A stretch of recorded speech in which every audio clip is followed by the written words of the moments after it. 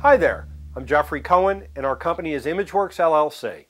Welcome to our video series full of tips that are designed to help ensure the success of your new web development project. Thank you. Hey everyone, thanks for coming by. We're going to talk about a couple of things to ask before you build your website. Number one, what is the goal of the site? If it's there for support and support only, great. Make sure you've got your information front and center, easy to find, easy to navigate.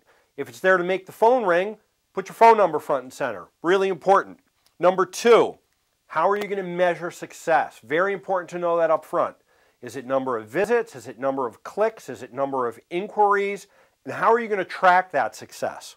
And number three, how many people internal to your organization have to be involved?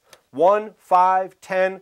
It's important to get all of the input up front and then to give someone, a single point of person, to run the project for you. So thanks for coming by and thanks for pressing play.